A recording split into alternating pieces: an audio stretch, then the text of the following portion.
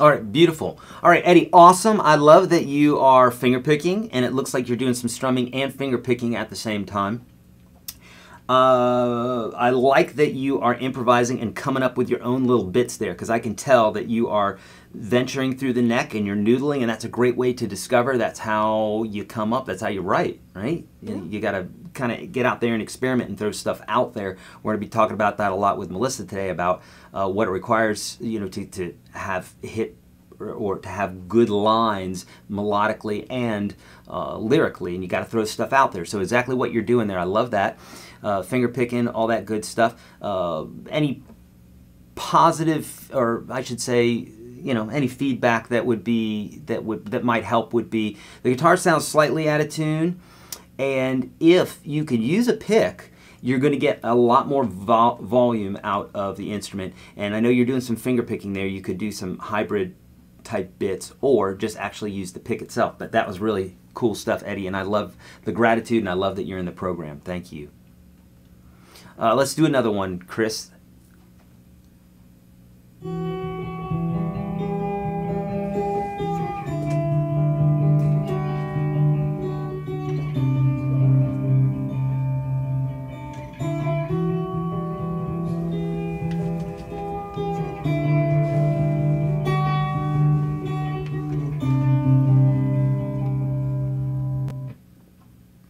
All right, beautiful. Lefty, like Melissa, right? This works out perfect. It's like when she sat down, I was like, that's why I married you, because this fits perfectly. It's like that arm's going that way, your neck's going that way, mine's going. It's meant to be, right? So you're lefty, like Melissa. I want to talk about your tuning here at some point. Got some crazy. She's got a crazy tuning that she uses. I feel like I'm gonna get in trouble. You are. Okay, love that you as well are venturing throughout the neck. The only criticism that I would have is that the guitar's, that high E sounds a little bit out of tune. But I love that you're venturing across the neck, and I like the camera angle too. It's pretty cool. So great. Love it. Love it, love it. Let's go with another one, Chris.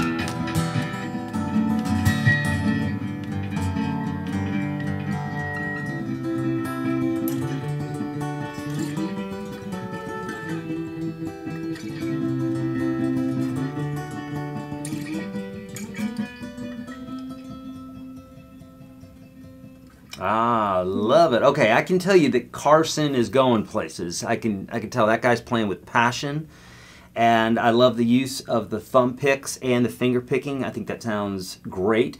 The only thing that I would say that you might be able to do that would make all of that sound better is for you to either be wearing some finger picks for the high strings or grow out your nails, because that thumb pick, you can really hear that. It's nice and bright. The other ones are a little bit dull sounding, but that's just natural when you're using just your fingertips. Usually we'll work with like electrics and that sort of thing, but acoustics, typically you need some sort of something to hit the strings other than the flesh of your finger, because it just won't have that resonance like that other pick is using. Okay, beautiful. I think, do we have one more, guys? Okay, one more. Hey Eric, Michael Hammond here from Peirce, Tennessee. This is Sunny in E flat. She likes to be in E flat, and here's a little tune that I've been banging around on.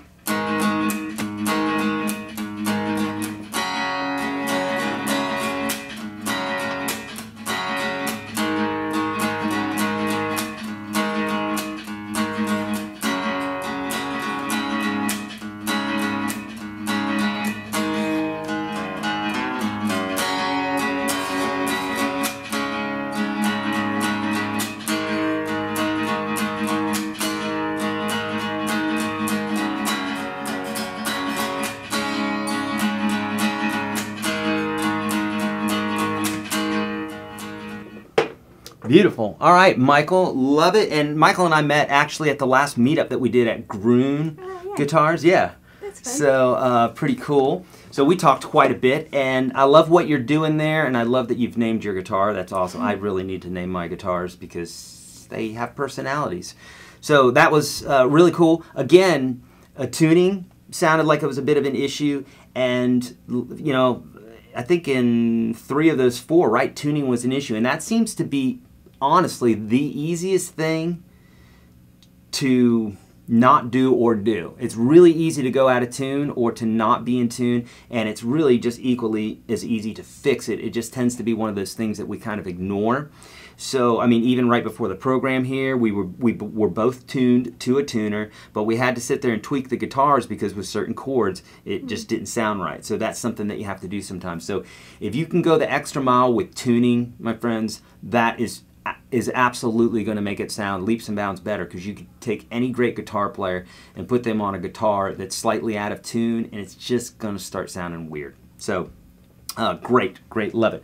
All right, so friends, keep sending those Rate My Licks. Those are really cool. When you do it, if you would, just a short video. It doesn't have to be 5-8 minutes long. Just a short video. You can see how much we're using. So we're definitely chopping them down. Maybe like a minute or so, and then introduce yourself, and that's it. Okay, coolio. All right, Melissa, are you ready for some questions? I don't know. All right, I'm gonna ask the questions first, and then if these are some of your questions, then you can refrain. But definitely have some questions ready, and we're going to get going with those right after I do mine. Okay? All right. So, Melissa, I've got some specific questions here, but can you just tell us a little bit about, just like a brief version of like how you came to Nashville to become a songwriter? Like, what did you do? What was the process? If you can kind of sum that up in like 2 minutes or so. Okay. Can you do that? Version. Yeah. I started writing songs at a pretty young age, at about 13 years old, and I thought that all artists wrote their own songs. And I am a very reluctant performer. I don't like to sing. I get a lot of stage fright, and so I had come to terms with the fact that I would have to be an artist to write songs because I loved songs that much. But then the day I found out that you could write songs for other people was the happiest day of my life, and I decided to pack my bags and move to Nashville. I went to Belmont University. Who told you that you could write songs for other people? This is dating myself, but back in the days of cassettes, okay. I finally started looking at the bottom of the cassettes, and it had like the liner notes that had the writers of the song, and I started noticing that the artists weren't the ones writing the songs, and it would say things like Sony Music Publishing or BMG, and I was like, all right, I got to find out about this. And so I just kind of found out about that and was like, that's it, I'm moving to Nashville. Yeah. So I moved to Nashville, went to Belmont University for music business because my parents desperately wanted me to be safe and get an education and do the right thing. Do the right thing instead of just working at the Bluebird Cafe and paying my dues. Right. Which is what I wanted to do. Yes. And I took advantage of their internship program at Belmont and started interning for record labels and was able to meet a lot of industry people that way. And at Belmont, met a lot of writers there that I started writing with. And it was through that I ended up getting my first publishing deal. I love it. So, and you've been writing for how long, professionally? Almost 20 years. Wow. It's crazy. Okay. And how many years before that? I started writing at about 13. Okay. So about 7 years before I... Okay, so you've been doing this a little while. Yeah. For a minute. So, and as far as the writing process, the songwriting process, I think a lot of people probably don't have an idea about this, like what it looks like. But what would a typical day look like for you when you're going to write? Yeah, some days we write by ourselves, and I think those are always really special songs and important to do, but most of the time our writes are collaborations, and there's usually a either artistic or strategic reason to co-write. You know, if you're a published writer writing with another published writer, it's more people pitching the songs, and artistically it's just nice to do. And what do you mean by pitching? Like, what does it mean? Okay. Yeah, So we turn in our songs, and our publishers typically pitch our songs to record labels, to artists, to management companies to try to get the song placed with an artist. Okay. And then artistically, it's just nice to write with someone who does something different than what you do. So if you're a strong lyricist, writing with somebody who does great melodies, can help elevate the song. And if you're great with melodies and don't really care for lyrics, linking up with somebody who does that can be really helpful. Yeah, yeah. Beautiful. So, but as far as the songwriting process, like if you guys go in and write a song, how long does that take? And like what would be the very first thing that you guys would do, and then... Get coffee. Get coffee, okay.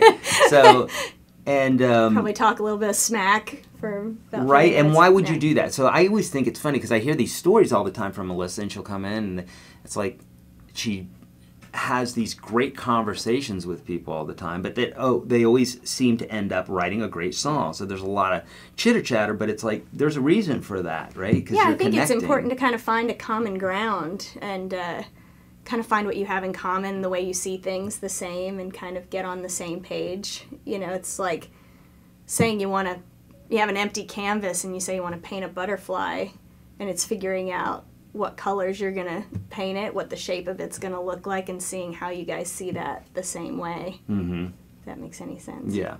So just chatting amongst yourselves, stories and what have you. Well, now... so we usually will try to land on an idea, something unique, something that hasn't quite been said that way before, and we'll just run through ideas until there's something that we both...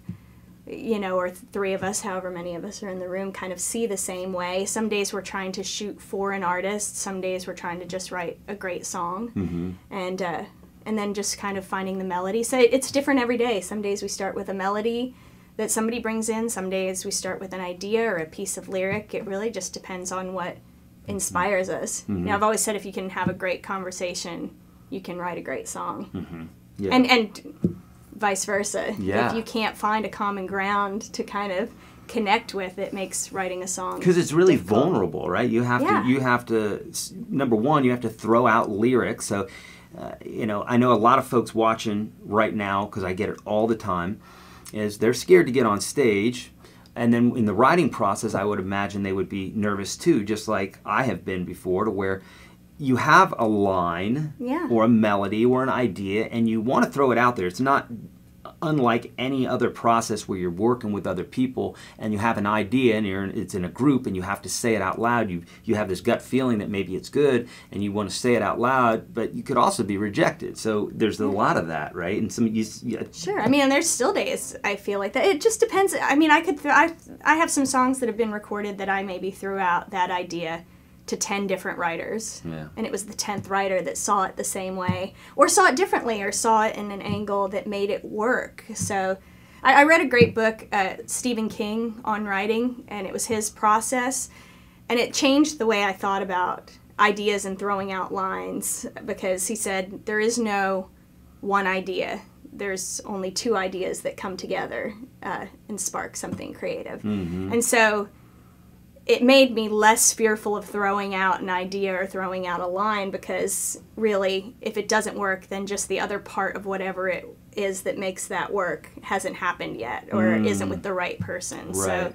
So that kind of has helped me calm my nerves of being fearful, because really we're all just creative people trying to do the same thing. Yeah. It's just how we see it. So you've written with all in Nashville. You've written with you've written with all the top songwriters that if you're into songwriting and you know what's happening in Nashville. You write pop, you write country, you write film and TV. But you've mentioned certain writers to me that you'll come home and you say, "Gosh, this, I'm writing with this person. They're just so easy to write with." One of those people are Jeff Steele, who wrote a bazillion songs that like "What Hurts the Most" and just "My Wish." Yeah, everything. He's just a monster. Hall of Fame songwriter. And what about Jeff that is a characteristic of some of the the better songwriters, or what makes a better songwriter, not necessarily talent-wise, although he's a beast, but like what about that personality like Jeff has that makes it a great thing to be in the room with somebody like him when you're writing? Because you've mentioned it to me, and I know what it is, but I want you to let other folks know. Yes, he's just such a light, and he has such a generosity of spirit. I mean, he could do anything. He can play anything. He can write anything. I mean, he's a brilliant melody guy, lyricist, but he makes you feel like a rock star. He comes in and he just, he makes you feel like you're the talented one in the room, and it just opens up, it just and you can't say a stupid line, right? Because he would he would never make you feel bad about it. Yeah. And, you know, he said something to me that he said a while back, that he started coming into the room and just saying, you know, God, what do you have today? What's in the room today? And I feel like even just that spirit of opening it up to just being open to whatever's in the room isn't forcing your own perspective of what you think should happen that day. Right. And I think that leaves more room for the magic to happen when it happens. Yeah. So this song that you opened up with, Red Light, can you tell us a little bit about that, at least as far as... So that was recorded by David Nail. It was recorded by David Nail, yeah. And went to top 5, top 6. It's top 5 song, yeah. And so that's pretty amazing. I remember when Melissa came home and said, hey, this new artist by the name of David Nail is going to be recording this song, and we're really hopeful for it. I think that there was another artist who had cut it and then didn't. Man, you're remembering more than me. I don't remember. Was it Keith Urban? Keith Urban had the song on hold, but he didn't cut it. I don't think anyone actually cut it. Okay. Well, nonetheless, that was probably just time. Oh, yeah, but it was with the same writers. Yeah, lots of drama, not drama, but a lot of ups and downs in the songwriting world, because you'll have, I mean, there's been so many times where an artist has cut a song from Melissa or anybody else. All the songwriters go through this, where this famous artist records their song, and it's like, oh man, this one's going on the album, and it may or it may not, but you know, of course, you're always hoping that it does, and they recorded the song, so that's a pretty good sign. But a lot of times, artists might record 30 or 40 songs for a 10-song album. That's why we always say, I'll believe it when it's in shrink wrap. Because anything can happen up until the last minute. Exactly. So you got this cut, and it was a killer song. You just heard it. It's an amazing song. And it just creeped up the chart for a year. It was the longest running single that year. It was on the charts for 42 weeks. And I think you had set some sort of country record at that time. It did that year. I think maybe since there's been songs that have been longer, but that song that year was. So can you tell us a little bit about like the process of that song? Like what happened that day? Why is that song? Why do you believe that song's special? How did it come about? The title, like. Can you riff about that a little bit? Yeah, I wrote the song with my mentor and dear friend Jonathan Singleton, or Dennis McCoskey has been a mentor to me for years, and dear friend Jonathan Singleton. Dennis, who wrote Maniac. Dennis McCoskey wrote Maniac, You'll Think of Me, I Just Call You Mine, I Need You, Leanne Rimes, huge songs. Yeah. Never mind the huge career he had in LA too. Yeah. Diana Ross. All those guys. So anyway, I wrote with Dennis and Jonathan, and I had this idea, Red Light, and I wasn't quite sure what to do with it. And I had remembered a conversation that Eric and his brother had when their father passed away, and they had walked out of the hospital, and it was a sunny day, and there were people laughing and, you know, walking to their cars. And his brother said, you know, it's just a sunny day for everybody else, and our world just stopped. And so we kind of got the idea and rounded it from there, of just the thought of, you know, goodbyes don't always look the way you think they're going to look. And so we wrote it as a kind of heartbreak song, but that was kind of the inspiration behind it. And then David Nail recorded it, and it was top 5. Yeah. And so dude's sitting in the car, and his girlfriend looks over at him and is like, it's over. It's over. He's like, what the hell? Yeah. Everything, like little kids playing with a ball, or like it's not raining. It's not. It doesn't look the way goodbye should look like. Yeah. I love that concept. I love that idea, and I love that song. You have written. I embarrassingly say you've written a songwriting book. that we have been sitting on for a few years now. But we really, I promise you, we really are getting around to it. Not getting around to it, it's like in the final stages here. We just have a couple little things that we need to do. And I apologize to you guys, but obviously we've had a few things going on. But that's coming out soon, and I won't ask you about that just because. But nonetheless, Melissa has an amazing songwriting book. Bless you. Thanks. Thank you so much for the donation here. Aww. And Gary, and whenever we get a donation like that, I like to go straight to him. Did you write any songs for Aladdin, Little Mermaid, Beauty and the Beast anime? Do they get published with your name on them? I wish I well, wrote you do have any some songs for... But yes, I write for Disney Music Publishing, so I write for some of their film and TV projects. I've written some things for the Disney Channel, for live action movies, for animated series. Star Darlings was one of the animated series. I've written for the end titles of some movies like Bears. I had the end title of that Olivia Holt recorded. Some of their Christmas songs, Olivia Holt, Sabrina Carpenter, and then the Happily Ever After song I've written for the theme park in Magic Kingdom. Mm-hmm. And did you do something? You had something on Little Mermaid. Oh, yeah, yes. I did. I had Little Mermaid's Greatest Hits. I got to do a mashup of a song. The Real Thing is what the song's called, but it was Kiss the Girl.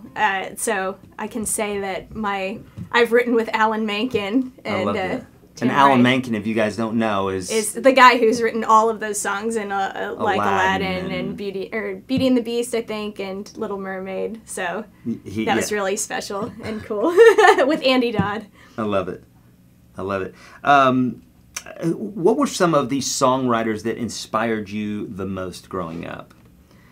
And do you remember, say, like the first one that we were just like, dear Lord, that's a song? I mean, I grew up on Elton John and Billy Joel, as songwriters. And Billy Joel, I grew up in the North, and so I always felt like Billy Joel wrote country music in the North. Mm-hmm. The pictures that he drew of living in the North was really inspiring to me, and that was kind of what first got me into country music, and then Reba and Garth, obviously. But then the first songwriter that I remember getting into when I started learning about songwriters was Matresa Berg.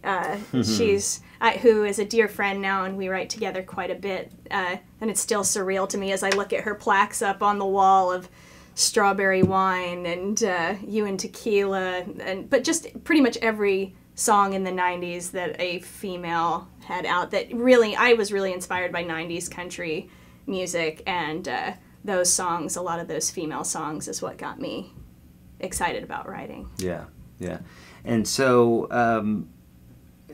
as far as say, like maybe the top three, would you say that would be Billy Joel, Matresa? I mean, would Matresa be up in there?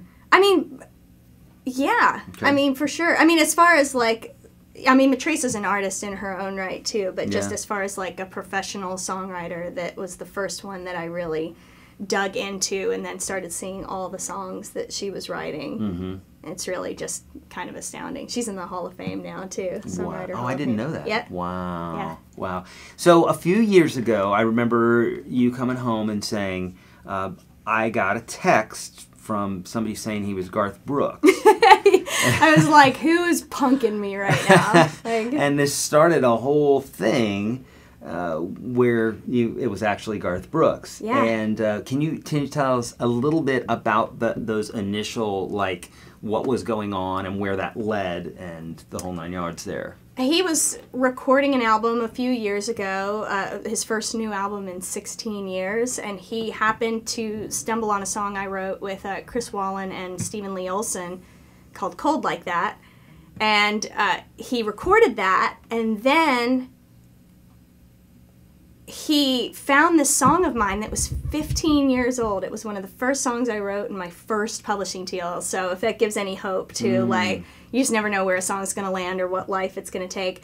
And he loved the song, but he wanted to make some changes to it and wanted us to rewrite some of it. So we actually got to get together with him and write. I got to write with Garth Brooks. That's crazy. And you had how many songs on this album that came out? not too long ago. Two songs. Yeah. I love it. I love it. And he was the coolest. And I'll tell a story. Melissa is very, very modest, so she won't. I always have to like coax stuff out of her. But Garth had invited us to a concert, and this was in Indiana or Kentucky. Do you Kentucky. remember? In Kentucky, it was huge. Yeah. It was like it was Louisville, right? I don't know. I don't remember. Anyway, but huge, stadium, and we met him beforehand, or I met him beforehand. Little meet and greet and all that good stuff, and after the show, or during the show, he's doing his finale, or his encore, just smacking around on the guitar, walking, from this side of the stage to the other. The crowd's just going mad, just absolutely going mad.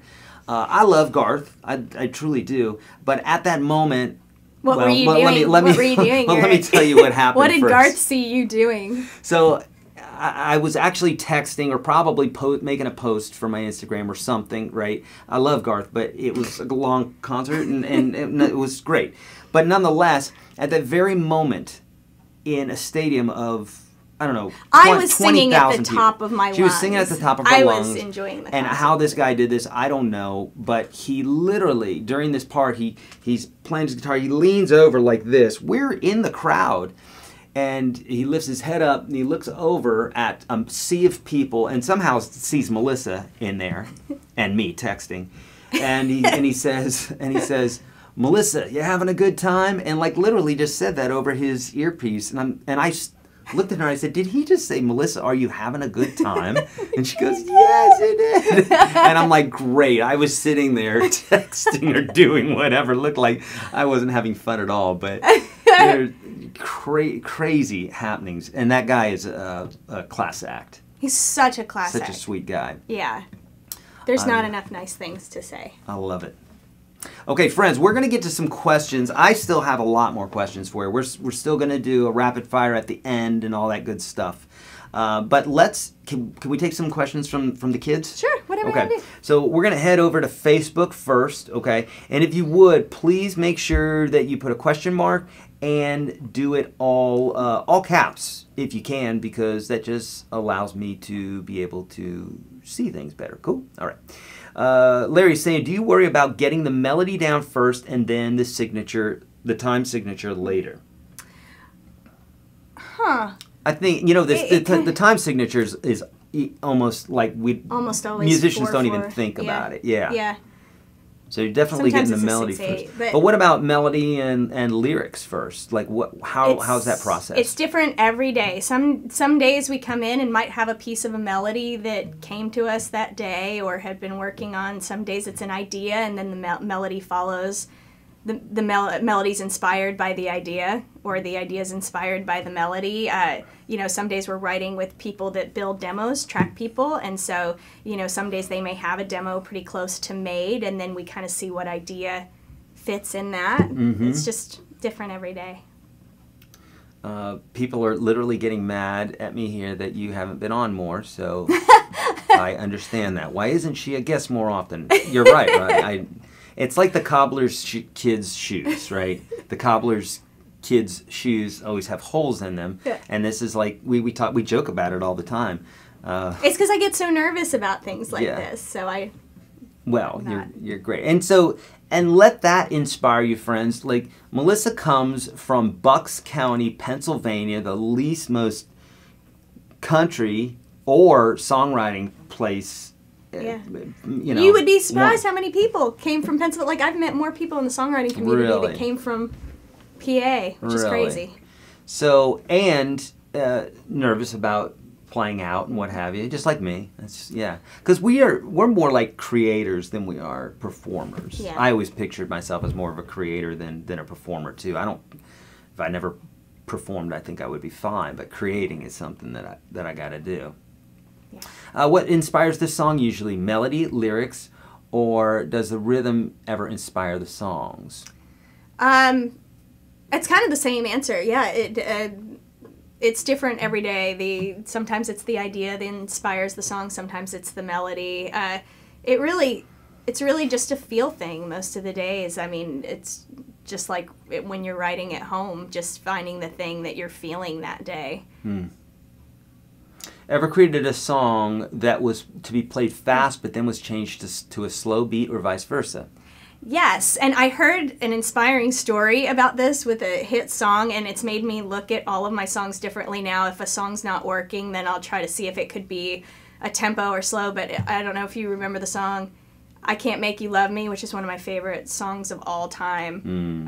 Mike Reed and Alan Shamblin wrote it. Bonnie Raitt performed it. And they wrote it as an up-tempo bluegrass song, I think, and it was like, I can't make you love me if you don't. and like, it was like 7 or 8 years old and hadn't gotten cut, and one day Mike Reed sat down at the piano with Alan. They were in a write, and just kind of as, I don't know if it was as a joke or he just sat down and he went, turn down the lights, turn down a bit, and it just slowed it down on piano, and Alan was like, oh my gosh. Did Alan wrote that one with him? Yes. Alan Shamblin's another one of those songwriters for me, like Matresa. He's House That Built Me, a lot of the songs that inspire me to write. But yeah, so they slow down that song, and that's what made that song so magical. So ever since I heard that, yeah, I try to play around with tempos, and you know, a lot of times ballads are really hard to get cut, so if we write it as a ballad, we'll see if we can speed it up to just because it's got a better chance at being recorded. But yeah. So Amber's asking, my question would be, what are your top tips for playing and singing at the same time? I'm still trying to figure that out. For playing and singing at the same time, you know, I just have to practice to death. I just have to practice things so many times for it to just even sound like it's acceptable to play. I have to just practice till I'm comfortable with it. But usually I just, I don't know if it's maybe just because I write playing and singing at the same time that doesn't seem to be as much of an issue, but I just practice the guitar part usually more for me than the singing, and then put that over it once I'm comfortable with the guitar part if I'm playing out for a show or something. Yeah. And I do have a video on that and a course on that. YouTube, just search YourGuitarSage singing playing. I have a video on that that's free. And then if you're inside the Unstoppable Guitar System, do the same search, singing and playing. I have a whole course on that. So Ryan's asking, would you say songwriting, especially on your scale, becomes more of a talent, gift, versus practicing endlessly? Bukowski had a great quote to me in one of his books. He said, when spirit leaves, form appears. And I feel like it's the spirit that gets you into it. It's the talent, if you want to say that. But I just think it's hard work. I mean, I talked to a studio musician once who is one of the master players that's played for over 30 years. And I said, have you seen any difference in the people that make it than the people that don't, talent-wise? And he said, the people that stick around make it, and the people that don't. And I really think that's the hard and simple answer, is just working at it and staying in it and not giving up. And I feel like that has a lot more to do with it than talent, although I think there are incredibly talented people doing it. I think at the level of professional songwriting, I feel like everybody that has a deal right now is somebody that's extremely talented. But the people that are successful at it, or even to have a deal at this stage of the game with how the industry's changed, are just hustlers and hard workers. Hard workers, yeah. Yeah, I don't know anybody who's extremely successful that is more talented than hardworking. Yeah. That's what I would have guessed that would have been your answer. I've never seen that with anything. Doesn't matter what it is, whether it's soccer or playing guitar or songwriting, like whatever. It's like I always say, do what it is that you want to do, because if you're going to fail in something, you might as well fail in something that you love doing, because there's somebody else who's going to be working harder than you at whatever it is that you do. So you might as well do something that you really truly love. Songwriting, something that you've always loved. So it was nothing for you to book 8 hours, 10 hours in a day and just be like, that's not a lot of time. Like, it's not enough time, you know? I was obsessed with it. Yeah. I had to eat, sleep, and breathe songs. Whether I was writing it or just listening to songs or listening to albums, I used to go and buy stacks of albums to just listen to songs and find the best songs and figure out why they were well written and what made them special. Yeah. just obsessed. I love it. Joe is on Facebook saying, Melissa, I've been invited to perform at my first Writers Festival, Black Warrior Songwriters Festival in Alabama. How do you prepare for and select a song to perform in a writer's round? Once in it, how do you approach presenting your song? Okay, can you roll that back so I can look at it? How do I prepare for... a lot of times I'm preparing songs that have been recorded by other people, which I always think is hilarious because I tend to get a lot of very gritty male cuts or recordings, and you got Minnie Mouse singing it, and so I always think it's funny that, like, I think in my mind I'm Chris Stapleton, but when it comes out it's more like Minnie Mouse. So I have to usually sing songs that I've had recorded, but then within that I really just see what it is I can pull off vocally and what I'm comfortable playing with, because I feel like being comfortable with it and really loving what I'm playing is the most important thing. And then there was a third part of that question. No, that was it. I think that was just, it? yeah, I think that was just the two. Here's another one that came up, and I knew we'd have to answer it, but it's good. Got to give the kids some truth here. So Rusty on Facebook's asking, what does it take to be a successful songwriter and not live in Nashville or L.A.? Man. What did Mr. Huff tell you? Yeah. So when I first moved to town, I met, for those of you who know Dan Huff, legendary guitar player and producer, I met his father, who was a string player and arranger in Nashville. And he said, I can tell right now by looking at you, you're not going to take no for an answer, so I'll tell you what I told my son. And that's true. Which is, you've got to move here, and you've got to, if you want to fish, you got to be where the fish are. And so I think if you want to do it professionally, you have to be in the community and getting to know people and networking. And there are a select few people that have made it work from other places, that live in other places. But I would say probably even 95% of them started here and then moved. Yeah. I think it's extremely difficult to make it work from the outside, because it really is all about your relationships. Yep. And developing that. And he also said, soaking in the culture of the music city that you're living in will teach you more about writing than any bit of advice that I could give you. And there really is something to being in the community and seeing where trends and songs are going. We're kind of writing what's going to be on the radio 2 to 3, 5 years from now. And so you kind of feel a shift in music and where it's going. And if you're not in that, it's hard to feel where that shift is going and just the quality of writing. When I was outside of it, I didn't understand the quality and the level of writing that was going on inside this town until I was just constantly surrounded by people who were better than I am. I'm still surrounded by people that are better than I am every day, and having to write up to that, I think, keeps your tools sharp. Yeah. Yeah. So someone had just written here another one. Oh, here we go. So the way that you tune your guitar, and in fact, Daddy-O may be watching right now. Your dad actually strung the guitar up a certain way because Melissa... How did you know that? How did they know that? Because I've talked about it a bunch. That's crazy. So here Ryan's saying Eric has mentioned the well, because I would say, people would say, well, I do this or I do that. Is that okay? And I say, well, my wife plays her guitar backwards and upside down and all, and C minor open chord with the 6th string gone. And so, it kind of doesn't matter. It's like if Stevie Ray Vaughan breaks rules, no one's going to say, Stevie Ray Vaughan, you broke a rule, stop doing that. You're not playing very well. No one's going to tell you that you can't write a song because you're doing it. You have a proven track record. You're on 12 million albums and you're going strong. So, but your dad, seeing that you were a piano player, wanted to come up with a way, right, for the guitar to be strung. And how did that go about? I grew up on piano, and that's what I was comfortable with. And I tried to pick up the guitar stuff, but this was long before I met you. So had I been with you, I'm sure I would have learned. You'd have been in the Unstoppable Guitar System. Obviously, that goes without saying. But since I hadn't met you yet, and it was before YouTube, right. I I just wasn't getting the guitar. It didn't make sense to me the way the piano did. And so my dad taught me how to string it up, so it was literally like playing the piano. You know, it's like that was a C, that was a C, and then it would just go up the neck, major, minor. So the advantage... So every chord's a bar chord. Every chord's a bar chord.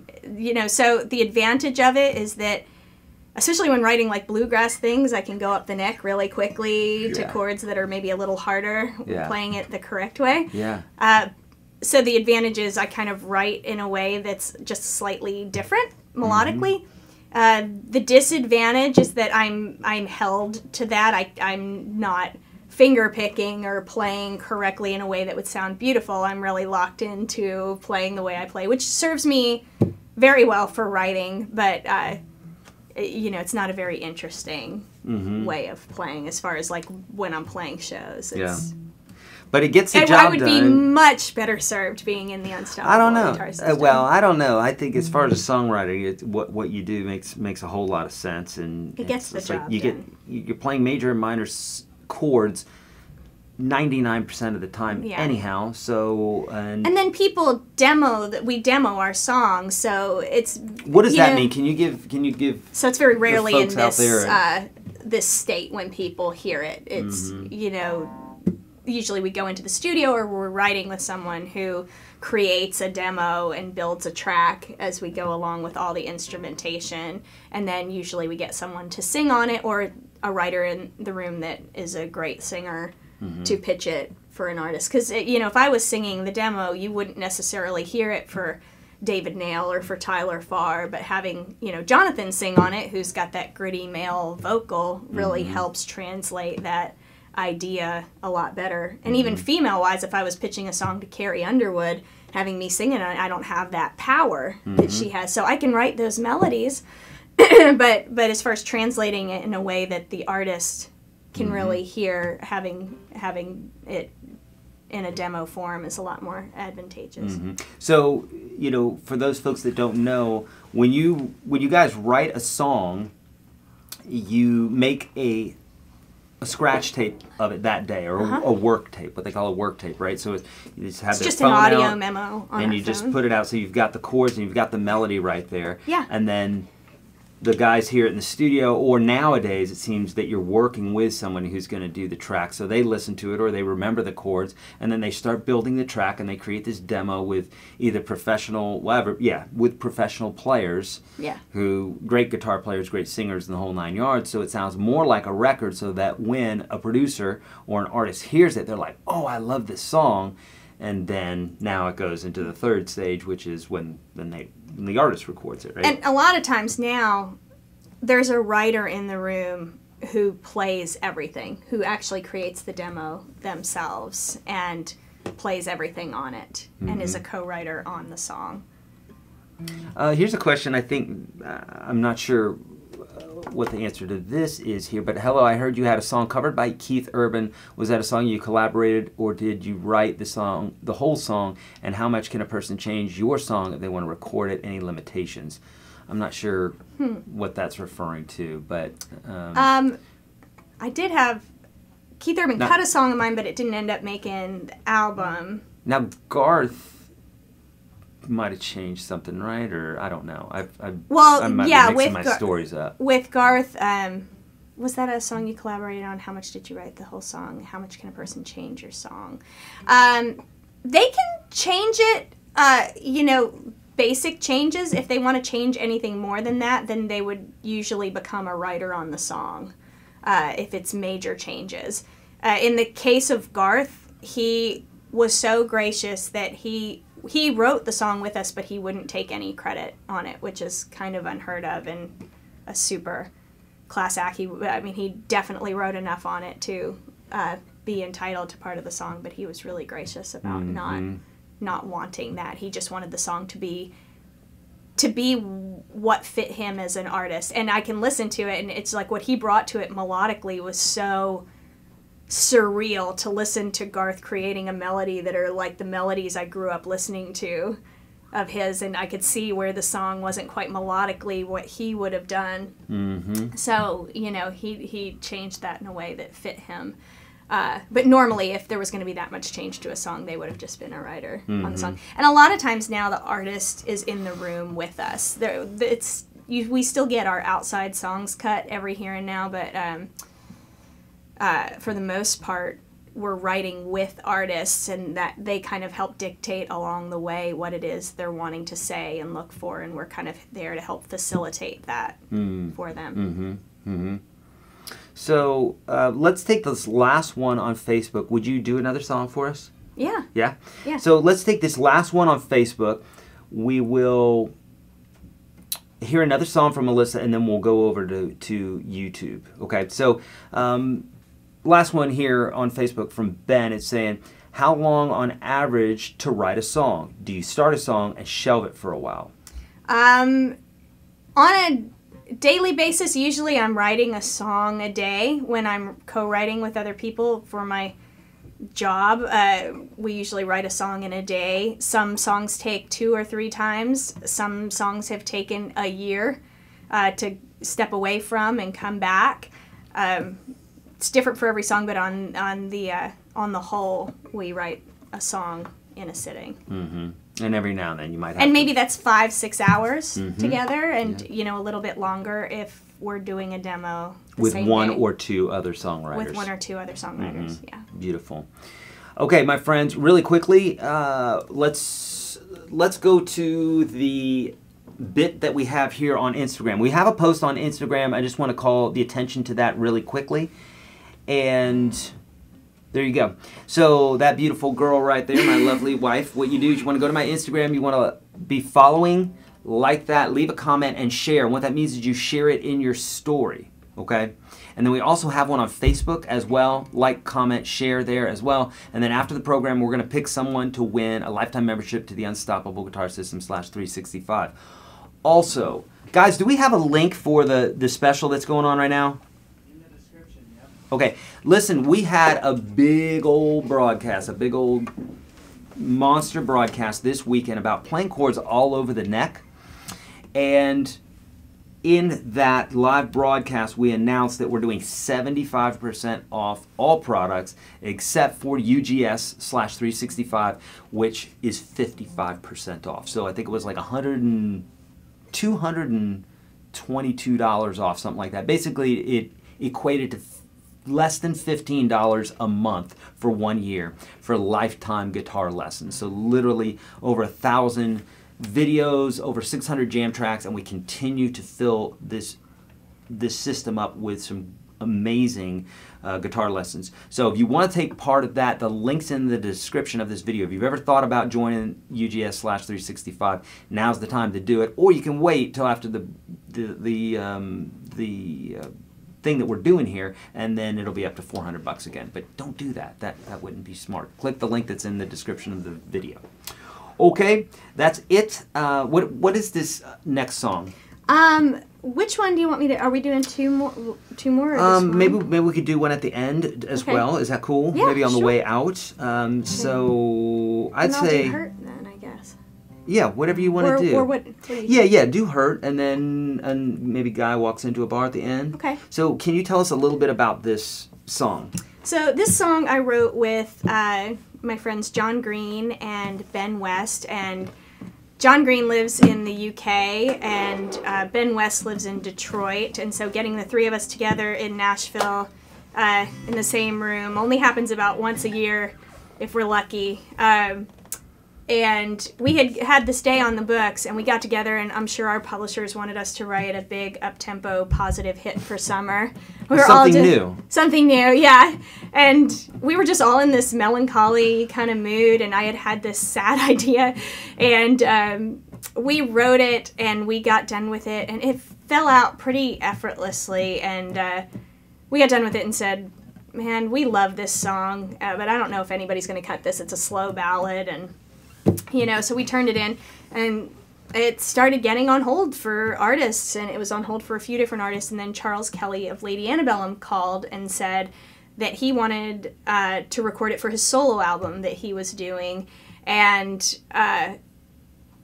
he took it into the studio, he recorded it, and he called us back, and he said, man, it just something about it wasn't right. It didn't quite work out, so I'm going to have to let go of the song. And he kind of said in passing, you know, but maybe when Lady Antebellum's looking in about a year and a half from now, maybe we'll take another look at it. And we were just devastated because we were like, I'm sure he'll remember it a year from now, and, you know, they'll move on and want a newer song.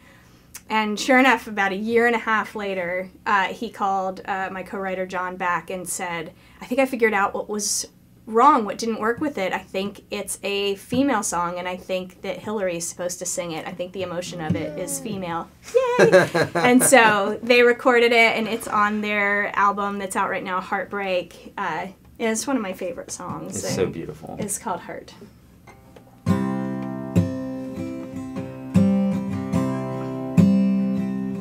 If my memories get the best of me, then I'll always find an excuse. Yeah, I'll make believe, rewrite history, ignite a spark I can't undo. It always starts out simple like a conversation, and before I know it, I'm lost in your illumination. If you catch my eye across a crowded room, I'll fall into the atmosphere surrounding you. And if you pull me close just to disappear, the chances are I'll wait for you 1,000 years. If you light the fuse, you know that I'll react. If you're reckless with your love, just to take it back, you could hurt somebody like that.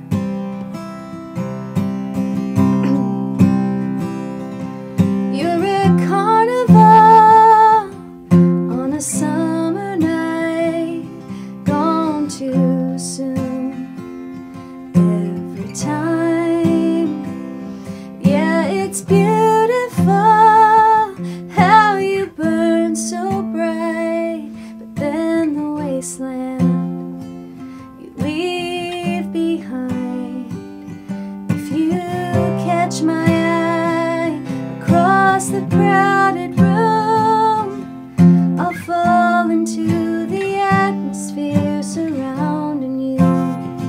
And if you pull me close just to disappear, the chances are I'll wait for you 1,000 years.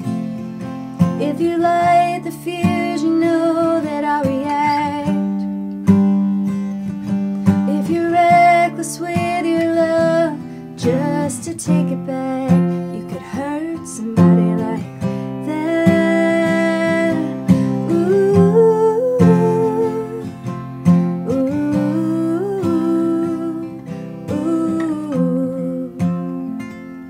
ooh. If you call me up at 3 a.m., I'll run right to the rescue time and time and time again. If you pull me close just to disappear, the chances are I'll wait for you 1,000 years. If you light the fuse, you know that I'll react. If you're reckless with your love, just to take it back, you could hurt somebody like that. You could hurt somebody like that.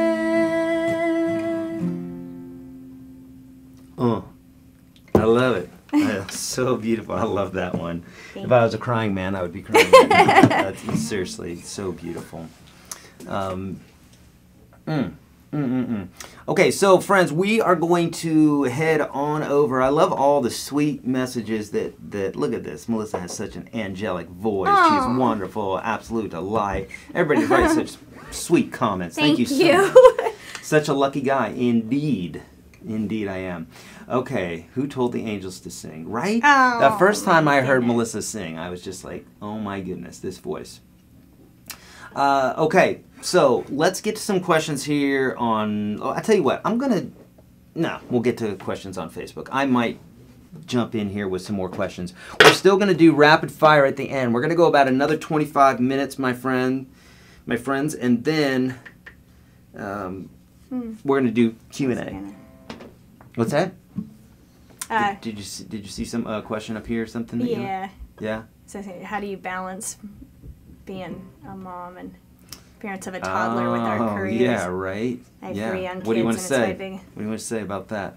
I feel like it's a big deal. It's like the real deal. Yeah, I feel like it's always. question. I feel like when I'm being a great songwriter, I'm being a mediocre parent, and when I'm being a great parent, I'm being a mediocre songwriter. And so I just always am trying to balance doing the best by both. I mean, obviously my son first, but I love writing too. So. Yeah.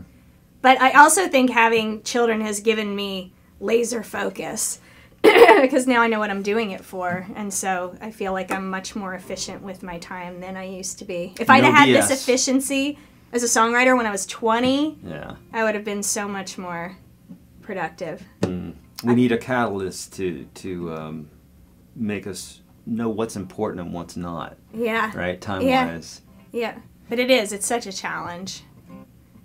I find the same thing, and so Melissa and I are always shifting back and forth with little E. You the majority of the time, but shifting back and forth. She has an event, or like last Sunday you had the WhamCon. Yeah. She had an event where she was speaking at that was young women in the music business industry. And so I was watching the little guy, and then other times when I'm doing the broadcast, she's watching them, or we have a babysitter. Yeah. And it takes a village. And a good team member. Yeah. I mean, just having somebody that's as passionate as you are about what they do and about being a parent really helps. Yeah. Can you tell us about your melody writing process? I don't really have a process other than just trying to find a melody that moves me. I don't always know on a daily basis if those decisions are right decisions or not. I think it kind of comes out, whether it's a song that I end up playing for people and they love or not. Sometimes the things I love are not the things my publishers love. Sometimes they love things that I don't get necessarily. So I'm just always trying to write something that moves me personally, melodically, and then I whittle away at it. So usually there's some part of it that moves me emotionally, and then I try to throw out the rest, and then just keep working on a melody until every part of it is something I love. Because I think it's really easy to find one part of it you love and just go with it and write the whole thing, but just keep trying to make that melody at every part the best. I think, in what we're doing, you only have people's attentions for a very short amount of time in the pitching process. I mean, and on radio, too. I mean, when you love a song and when you turn the dial after 30 seconds or something, or a minute. So I think it's just, continuing to try to make it the best song at every stage of the game. Love it. So someone's asking, and I want to mention something about this, but I want to hear your answer first. Are you proficient in theory? No. I mean, I think I have a pretty good ear for things, and I think I know the Nashville number system. She has a better ear than I do, for sure. Like, I'll be sitting there listening to a song, and I'll be picking it out, and she'll be fixing dinner or doing something in the kitchen. She'll say, minor 2, major 3, and whatever. I'm like... But I feel like the theory... No guitar in her hand, she just knows it. I feel like the theory I know comes from piano playing and knowing the number system through playing piano. It just makes sense a little bit more, I think. But no, I would get schooled in theory very, very quickly. That being said, the theory that she does know, which has everything to do with diatonic theory, which is what I beat into your guys' heads all the time, the 9 essential chords and what chords make up a chord family in regards to a key and that sort of thing. Melissa's really, really, really good at, and it's not even so much like theory as you would know it, like writing it down. We mention this a lot. Like one artist will say, "Oh, I don't know any theory," but their ear knows the theory. They just don't know the labels behind it. Melissa does. She'll be able to say, okay, that's a minor 3, that's a major 4, whatever. Like, she can tell you that and even tell you the key and all that good stuff. May not be able to build lots of jazz chords per se, but can write some killer chord progressions. It's almost like what she knows really, really, really well, as opposed to maybe having this huge breadth of knowledge about chords and then not really know how to work them. She really knows how to work. You really do. Really nice. It's quite amazing. So, okay. So, what elements comprise or make up a great song, in your opinion? Do all great songs tell a story, have a hook, etc.? But and this is Jerry, who's in the program. Yay. By the way, spouses of honorary cousins are honorary cousins. So we're honorary cousins. All right. Yeah. So, what elements comprise or make up a great song? Do all songs tell a story? I think great songs have just this combination of a melody that moves you, a story that moves you, an idea that's slightly different. I think all great songs have a hook. I mean, I think it's whatever makes a song memorable, you know. I mean, sometimes, but they feel like when it has all of those things, it's the special songs. When it has the emotion, it's telling some kind of story, and it melodically is accomplishing that as well. Mm-hmm. Yeah. But music is so subjective. What's a great song to somebody is not a great song to somebody else. But I think just the craft of songwriting, I think, you know, we don't all like the same things as songwriters, but I think we all agree on what a great song is. You know, in Nashville, there's a thing every year called the NSAI 10 Songs I Wish I'd Written, and it's voted on by songwriters for songwriters, and they award those to the top 10 songs that they wish they'd written that year. And I'm always surprised that, or not surprised, that we all kind of agree on what the great songs are that year. You know, we might get a list of 150 songs, and when it comes down to those 10 songs, I'm like, yep, those are the 10 I would have picked. And, you know, we all because they're picked by songwriters. Because they're picked by songwriters, not by who's getting paid. Yeah, or a label or Right, whatever yeah. else. It's legit. a peer award. And you've actually won that twice. I have. Yeah, and that was all right, thank you so much let's see here. Oh, Brian, thank you, buddy. That's our lunch fund right there That's so today. sweet. Thank you, Brian. I appreciate that, my friend. Beautiful. I saw a great question here, and somebody from Bucks County. Where in Bucks County? My store is in New Hope. I love New Hope. And my parents lived in Bensalem. Nice. Oh, yay. Right, and went to the... Where in Bucks County? I grew up in Langhorne, Pennsylvania, and I went to Council Rock High School, if that helps any. Yeah. And I love New Hope, and I probably shopped at your store if Yeah. it's been there a while. And the Neshaminy Mall. The Neshaminy Mall. Neshaminy. Yeah. I remember that. All right, so if this is on the spot, but just brag for a minute. I've mentioned some songs that you've written. You've had 2 on... so what were the 2 on Garth Brooks were Cold Like That and Midnight Train. Midnight Train. I've had Carrie Underwood. Carrie Underwood. First album, Reba McEntire. What was the one on the first album? It was called I'm Gonna Take That Mountain. No, Carrie Underwood. Oh, that's where it is? That's where it is. So Reba McEntire, I'm Gonna Take That Mountain. Mm-hmm. I had a song on Eli Young Band called Say Goodnight. I had Tyler Farr, Guy Walks Into a Bar, David Nail, Red Light, Lady A, Hurt. And I've had a zillion other Canadian Carry On, #1s Olivia Holt. I just had a top 5 Brett Kissel in Canada, and you had a #1 bluegrass song. I had a #1 bluegrass song with Marty Rabin, who was one of my heroes growing up. He was in oh my gosh. You told me the name of the band, but How can I not remember? I was going to say Yeah. Sawyer Brown. It's not Sawyer Brown. It's Take me to the church on Cumberland Road. I don't know it. Oh my gosh. Sorry. But anyway, he's amazing. Yeah. Hey, Sage, how'd you hook up with this wonderful, talented lady?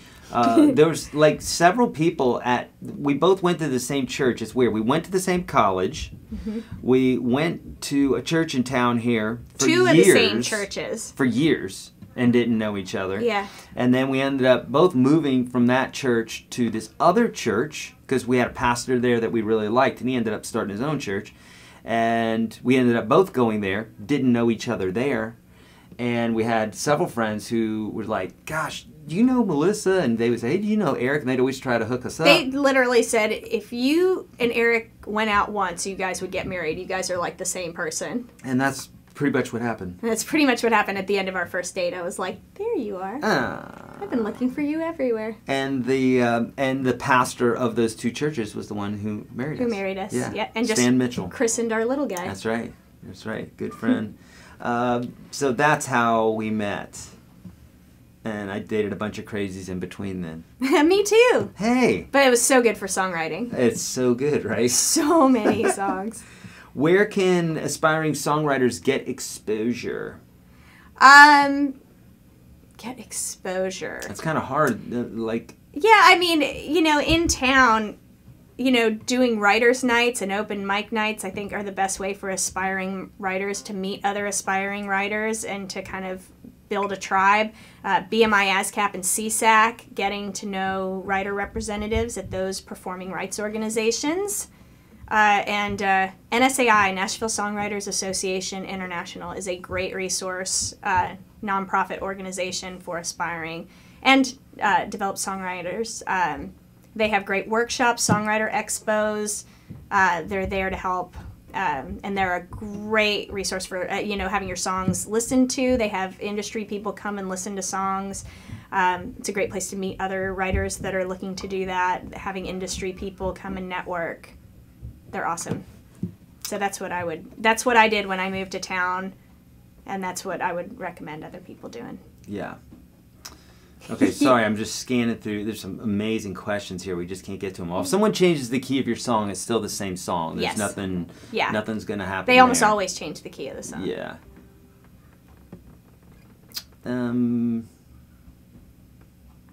There's so many great questions here. Oh, so kind. How do you make money as a songwriter? How much does a songwriter make? That varies. That's a question. We make our money through several different ways. Whenever you hear a song playing on the radio, live at a show, that's called a performance royalty. And we make that money, which is collected through ASCAP, BMI, and CSAC. We also make money through mechanical royalties, which are albums sold. There's not as much of that anymore, and we're still trying to work out legislation for streaming and what that looks like. We haven't gotten paid a lot for streaming things like Spotify. Up until now, a very important law was just passed that will hopefully help us. Spotify just challenged it, and so we're kind of... Boo Spotify. Boo Spotify, yeah. Yeah. Not very Apple cool. Music's the only one who didn't fight our rate increase, which is the first piece of meaningful legislation in 110 years. Yeah. We're the only ones who are held to a court-appointed rate for what we do. I mean, basically, if your job, that's like saying your job, whatever it is, the court appointed a certain price per hour that you would get paid, and they did that. And you can't raise it unless you go back to court. Decades ago. So like an actor getting paid for a movie, the more popular they are, the more money they can make. But that's not like that for us, and we're under supported. So we have to fight very hard, and we have a very small lobbying ability. So the big companies like Spotify, Google, Amazon, they have the money to fight it, and then songwriters are sitting there trying to say, really, we like to feed our children. It'd be cool, And once an artist has recorded the song, we don't have the say to be able to pull it off Spotify or anything like that. So we're kind of just at the mercy of that. So that's how and we also make money through an advance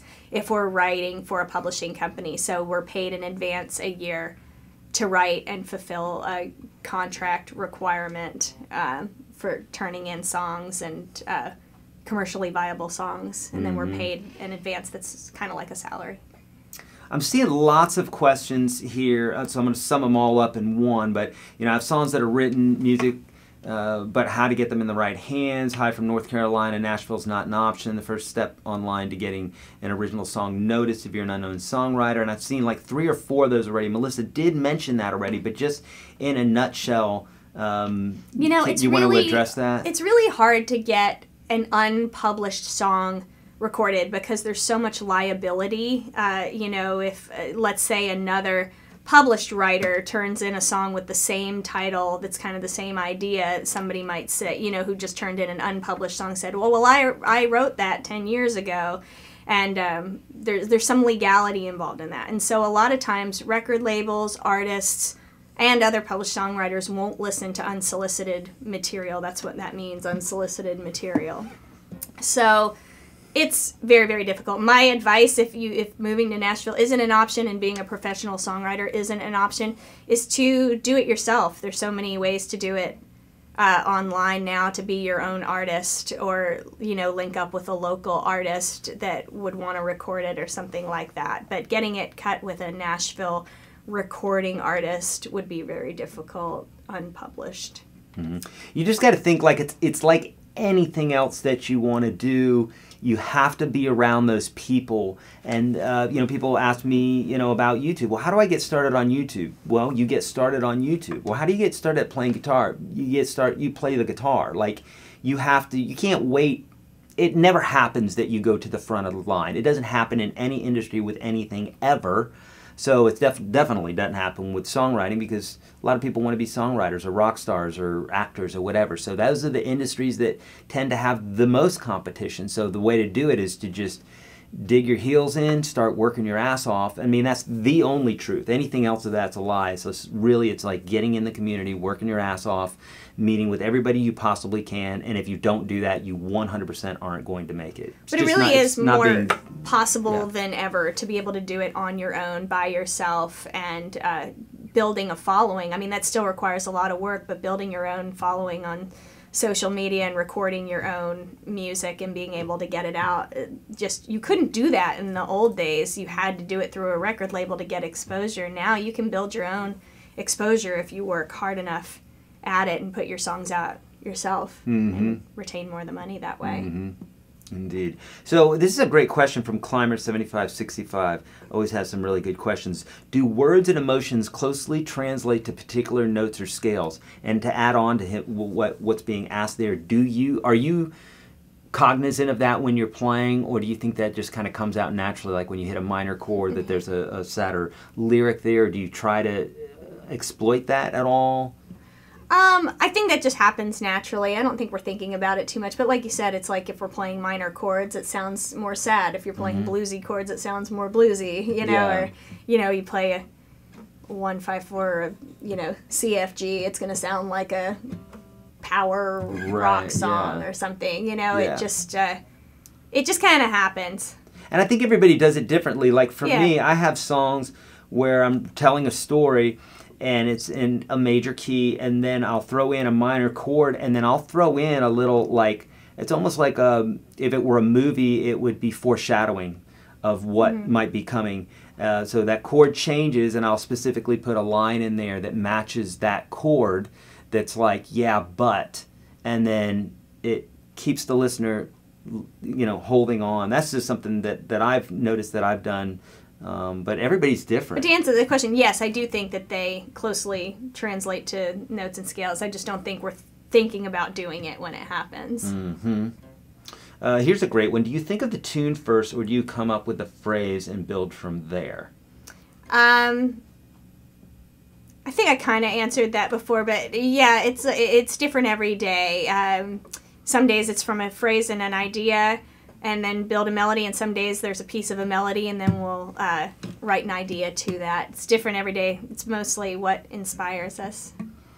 Yeah, and you're going to find out that one person will do it differently than others. In Nashville, the idea and the hook, right, is so important. Yeah. Whereas in pop music, you could say absolutely anything. No one's listening. No one really is listening to the lyrics, right? I would just say in country, it's more lyric forward, and I think writers spend more time on the lyric and making sure that it's a strong lyric. And I would say in pop music, that focus is spent more on melody and making sure that it has a lot of melodic hooks. Like in pop, I feel like they're thinking of every section of the song as being a melodic hook and being just as catchy as the chorus. And I think in country, we think of the chorus as being catchy and the rest of it making sure the lyric drives home. Yes. Hope I don't offend anybody by saying that. No, I think that's great. Ben Fitzpatrick. Ben, thank you so much. He's saying, do you have any tips for rock guitar? But I think I wish I did, but I can't even play country guitar. Yeah. You know, the way Melissa plays is, I mean, if you didn't know any better, you know, I mean, you'd have to look at her hands. That's why I'm looking at her hands as I'm playing, because I mean I've played these songs before, but I've forgotten them, and so I'm looking at her hands because I know what she's doing according to how many frets she goes up, or I got a basic idea. It's always a nightmare at writers' nights because other guitar players will look at me and look at my hands and what they're doing, and it's not corresponding to how they know how to play, and so like it's just inevitable. I'll see them start trying to they're wanting to play with me and help me out, and it's like not in the right key or anything because they're like, what are you doing? It's not gonna happen. What is this? I'm like, abort.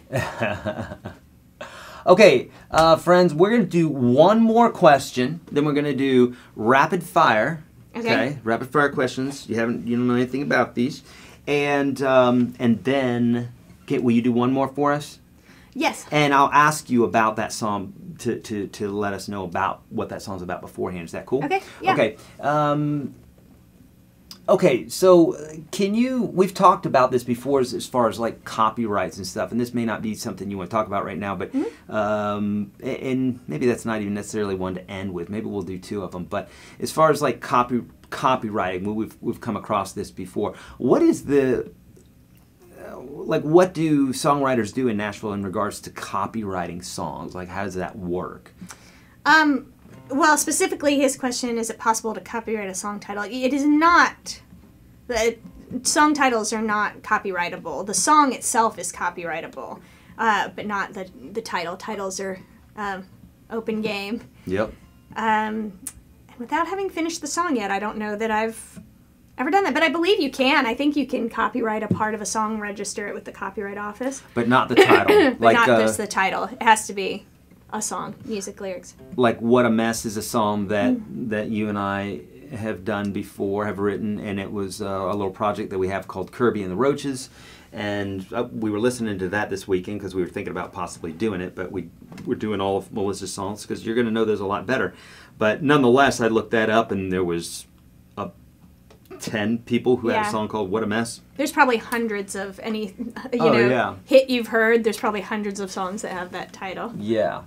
All right, let's do one more. Jerry, bye-bye Spotify. Oh, thanks, my friend. Yeah, it's true. You. It's true. More people that can do it. Yeah. She said I played like Dolly Parton. Yes. It's like if Dolly Parton and Keith Richards had a baby, then it'd be my guitar playing. Okay, this would be a great last question, I think, and then we'll do rapid fire. Okay, does commercially viable have certain requirements? 2.5 minutes, etc.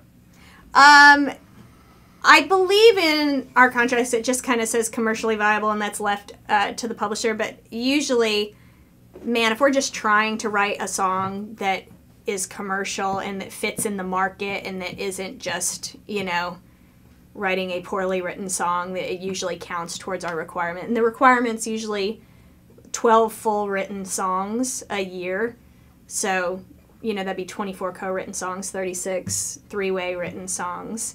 And you have to turn them in a certain amount of time to receive the next advance period. Mm-hmm. And it's usually a 3 to 4 year contract. Great. Okay.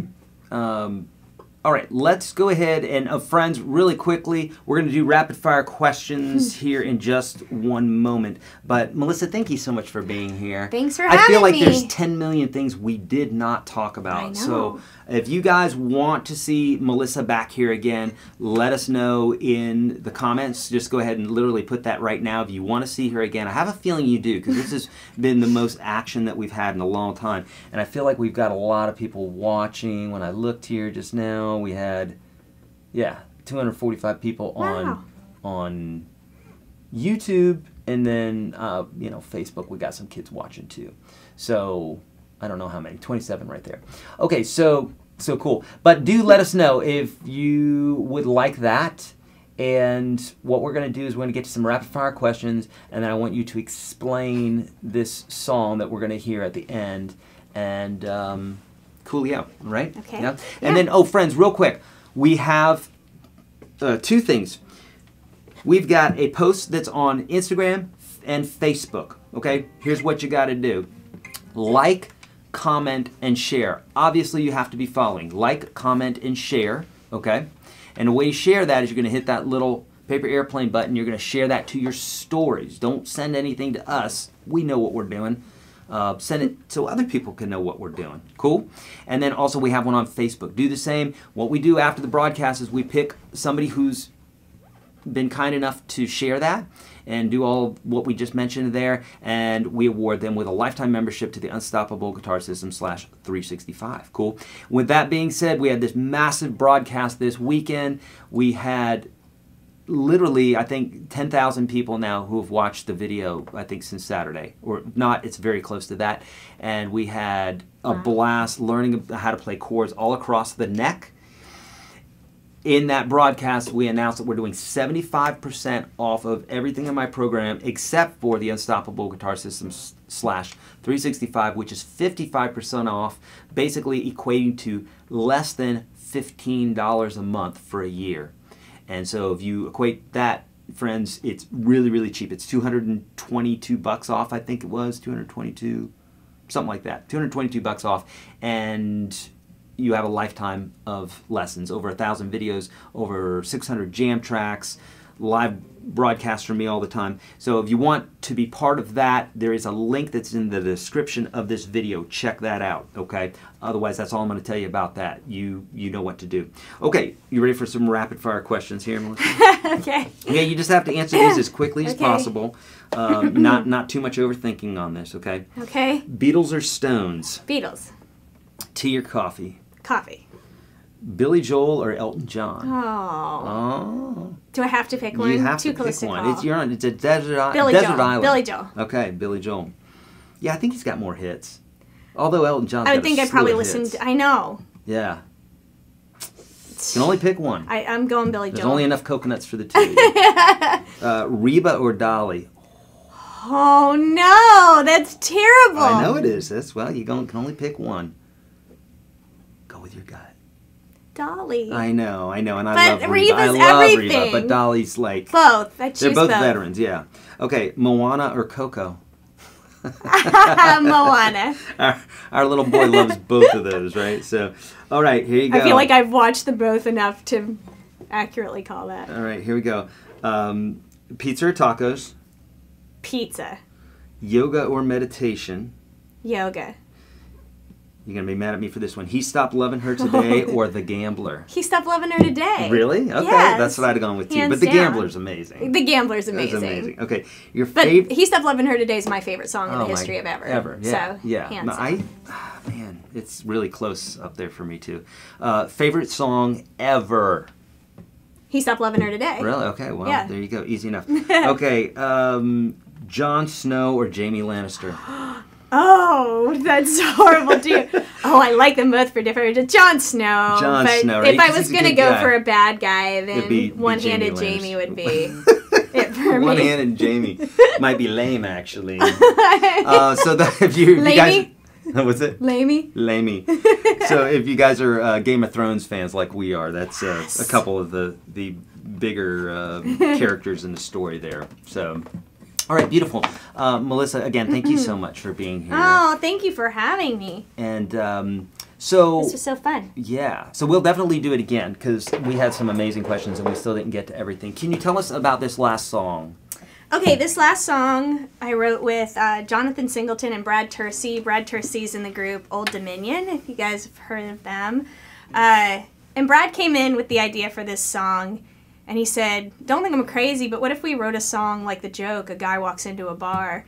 And we loved it immediately, but didn't quite know what to do with it. Didn't know if it should be a serious song or a silly song, and we kind of landed on it being a serious song, like about a breakup, but using language like The Joke in the verses. And the way this song got recorded was really organic. It wasn't through it being pitched to a record label or anything like that. My co-writer, Jonathan, was playing the song out at a Nashville Writers' Night.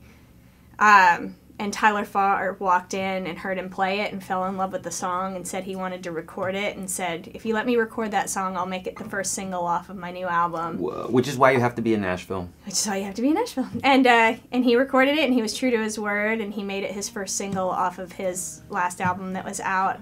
And this song is the testimony to me about not giving up, because I've had some good successes in my years in Nashville, but this became my first #1 in country after 15 years of writing. And that was fun watching that song climb. That was so fun. So fun. It's like, it's almost there, please, guys. And I was please, 9 months pregnant, almost 10 months pregnant at my #1 party. Yeah. So I was like, my little guy's getting to share my #1 with me. Beautiful. My #1 and my #1. That's right. Guy walks into a bar. Guy walks into a bar. Here we go.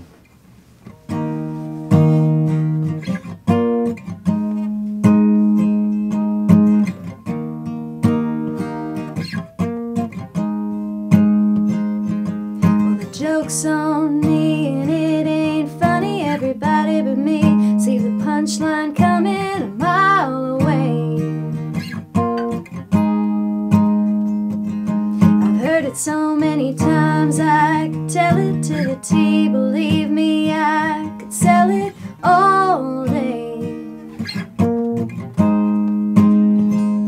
It goes, a guy walks into a bar, orders a drink, sees a girl that catches his eye, asks her if she wants another. They fall for each other, end up lovers. They laugh, cry, hold on tight, make it work for a little while. Then one night her taillights fade out into the dark, and a guy walks into a bar.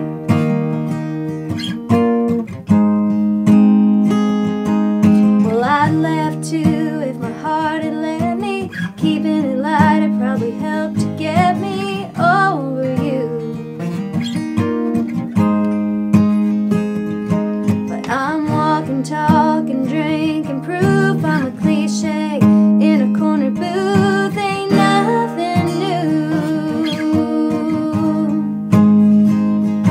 Yeah, a guy walks into a bar, orders a drink, sees a girl that catches his eye, asks her if she wants another. They fall for each other, end up lovers. They laugh, cry, hold on tight, make it work for a little while.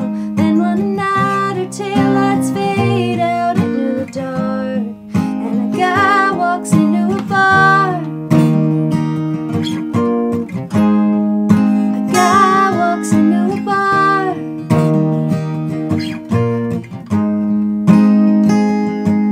A guy walks into a bar, orders a drink, sees a girl that catches his eye, asks her if she wants another. They fall for each other, end up lovers. They laugh, cry, hold on tight, make it work for a little while. Then one night her taillights fade out into the dark, and a guy walks into a bar. A guy walks into a bar. Yay. Beautiful. Thank you so much, Melissa. Thanks for having me. See you next week, y'all.